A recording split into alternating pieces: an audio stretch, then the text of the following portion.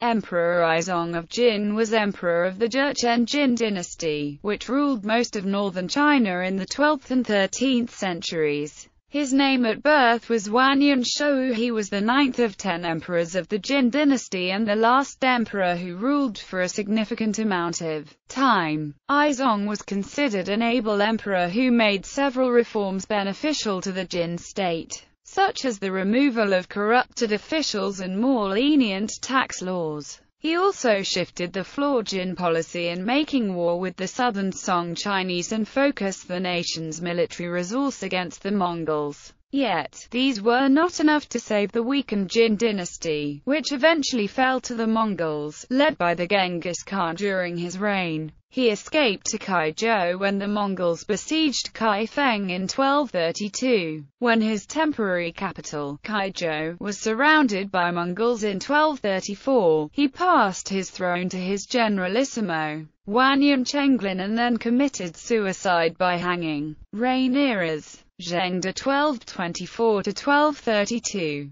Caixing 1232, Tianxing 1232–1234.